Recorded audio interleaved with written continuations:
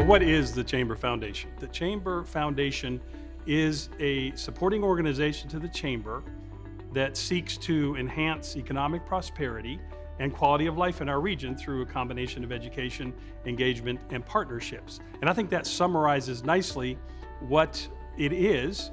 The Chamber Foundation is a 501c3 supporting entity for the Chamber of Catawba County. The foundation is a separate organization. It is independent of the Chamber.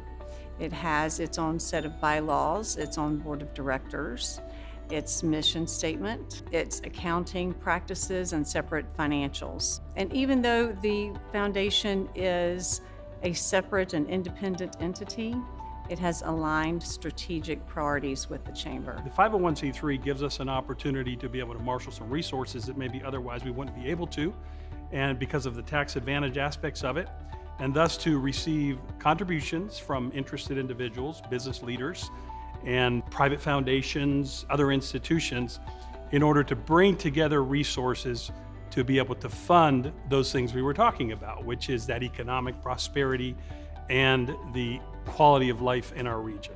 From my recollection, there is no budget line in the Chamber of Commerce's budget that says grand vision for the future. The foundation can come in and can help execute on that grand vision for the future. It can marshal those resources and provide the Chamber the ability to step out of the here and now, the present, look into the future and do some bigger things, whether it be a project, an assessment, whatever it might be. It gives the Chamber the opportunity and the resource to be able to do that maybe otherwise it wouldn't have.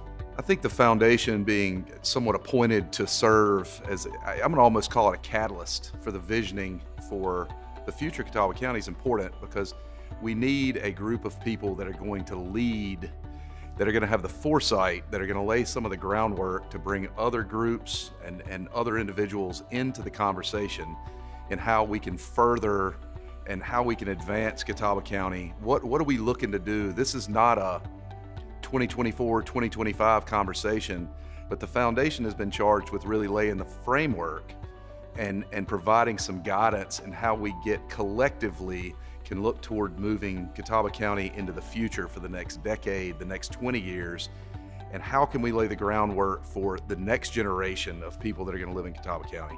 So the Chamber has had a great history of providing leadership in our community. Working on solutions together, we can implement a plan that's best for Catawba County. A rising tide raises all ships. And if economic development is successful in our community, all companies and all entities and the organizations in the community will be successful as well. So anybody that's been on my team or that has worked alongside me, they know I love this phrase of make it happen.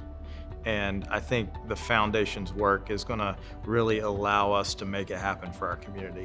It'll set ourselves apart than what we're able to do currently as a chamber in itself, and it's going to open it up to really connect the dots between business leaders, our community, and also just individuals. I think we'll have a brighter future. I think we'll be more interconnected and interwoven, which I think if business and community works together, we can get a lot more accomplished than if we're not working together.